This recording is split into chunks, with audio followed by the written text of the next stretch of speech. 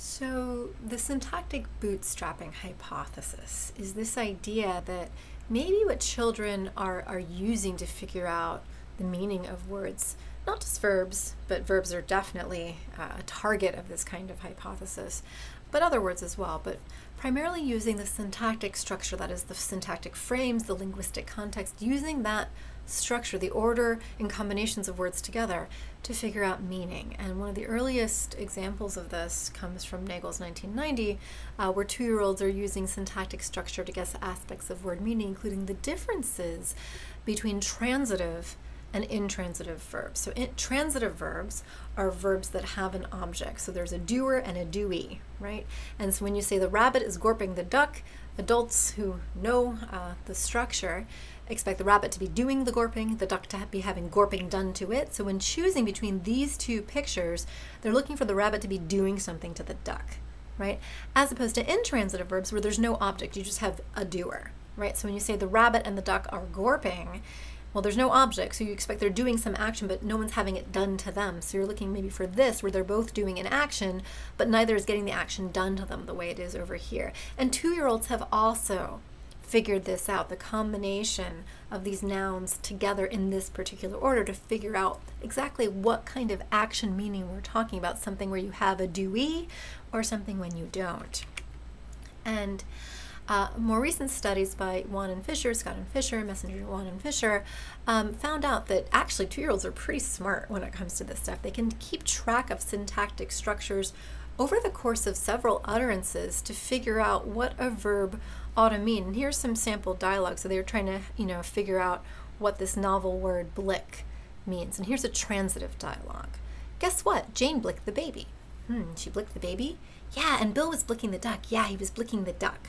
All right, so what kind of word is this? Well, it's a transitive word, so that would be something like kissing or hugging, right? As opposed to an intransitive dialogue like this. Guess what? Jane blicked.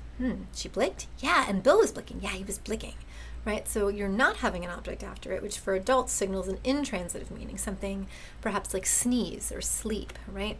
And so the transitive one, for example, might be matched with an action of kissing for these kids versus the intransitive one for sneezing, and they were able to figure out which one blicking was likely to refer to. And it actually gets even more interesting because it's not just transitive and intransitive, it's even more subtle aspects of verb meaning. So for example, this causal dialogue down here, Matt dacked the pillow. Really? He dacked the pillow? And you're like, okay, this sounds very transitive at the moment. But wait, yeah, the pillow dacked. So look at that, Matt dacked the pillow dacked, right, it dacked. And you're like, whoa. What is happening here? But there are verbs that completely do this. They're sort of causal verbs. They have other properties to them. I'll show you in a minute what kind of verb is that. But think, what kind of verb does this? What does dacking mean, right? And then you have ones like this, an unspecified object. Matt dacked the pillow. Looks very transitive. Really? He dacked the pillow? Yeah, he dacked. Right, he dacked. You're like, okay, what happened to the pillow? We're missing an object now. So before we swapped the object to become the subject, and that was cool. In fact, that's a verb like melt, right?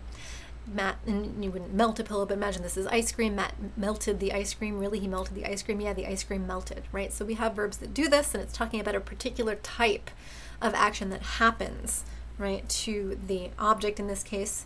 It's happening to the pillow, even though the pillow is in the subject position, versus something like Matt dacked the pillow. Yeah, he dacked. Well, this is a verb like eat, where we can sort of optionally drop the object, right? So you, again, by looking at the way that these novel verbs are combining with other nouns, the orders in which they're combining the orders and what swaps in this object or the subject position, we actually can get a clue as adults for what kind of verbs these refer to, what kind of actions these refer to, and so can 2-year-olds, right? Which is really highlighting that 2-year-olds are a little syntactic bootstrapping masters. Like, they're really quite good at this.